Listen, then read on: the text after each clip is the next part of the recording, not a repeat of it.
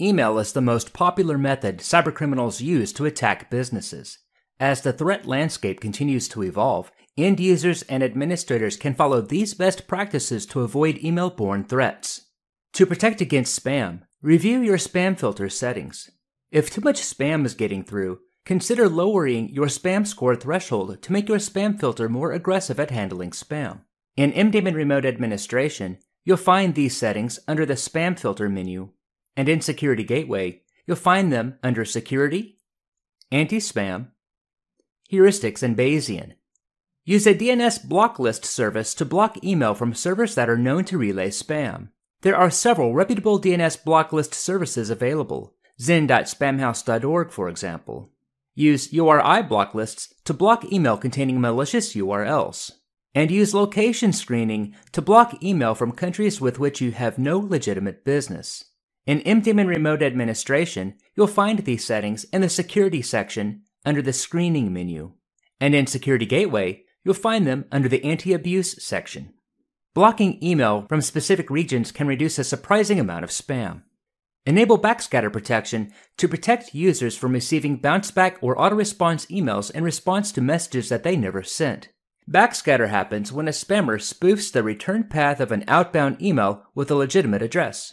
Backscatter protection can prevent this. Use tar pitting to deter hackers by slowing down delivery of suspicious inbound messages. Use Bayesian classification to improve spam filter accuracy.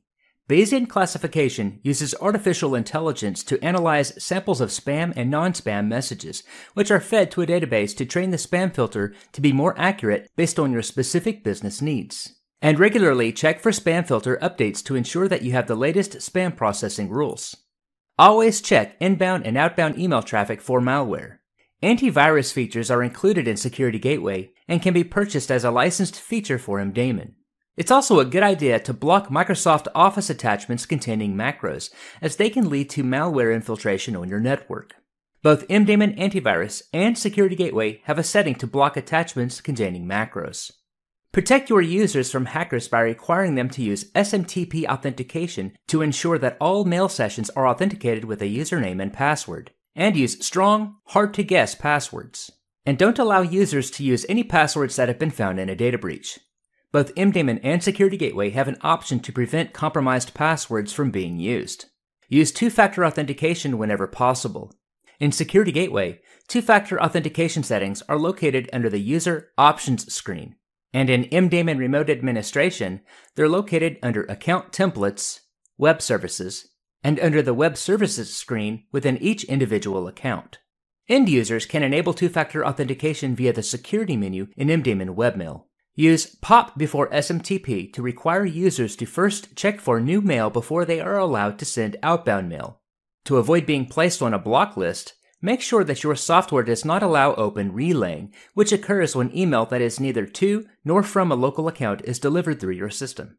To protect against hackers trying to abuse your system, use dynamic screening to track and block invalid login attempts, SMTP screening to block connections that exhibit suspicious behavior, and account hijack detection to block accounts from being abused by hackers. Use IP shielding to require email from your domain to be sent from authorized clients on your network, and IP screening to block or allow connections from specific IP addresses or clients. Use tar pitting to discourage spammers from abusing your mail server by slowing down an inbound connection when too many email recipients are detected in a single session. Protect against spoofing with Sender Policy Framework, or SPF, to verify that inbound mail was sent from an authorized mail server or gateway for the sending domain, Domain Key as Identified Mail, or DKIM, to ensure inbound messages have not been tampered with during delivery, and DMARC verification to handle suspect or spoofed mail according to the sending domain's policies. In Security Gateway, you'll find these settings under Security, Anti-Spoofing, and in MDAMON Remote Administration, you'll find them under Security, Sender Authentication.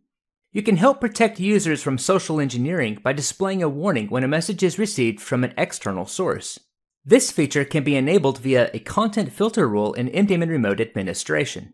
To help users identify potential spoofing, configure your email server or gateway software to display the full from header on inbound email messages. In MDAMON Remote Administration, you'll find this feature under Security, Screening, from Header Screening. And in Security Gateway, you'll find it under Security, Anti-Spoofing, from Header Screening. Protect your data privacy using tools such as SSL and TLS for MDAMON webmail and remote administration, and OpenPGP for encryption of email and email attachments. And finally, check for updates regularly to ensure that you have the latest security patches installed. Both MDAMON and Security Gateway can be configured to check for updates automatically at regular intervals. Email security depends on a variety of features to be fully effective. Following these best practices can help protect your business from email-borne threats.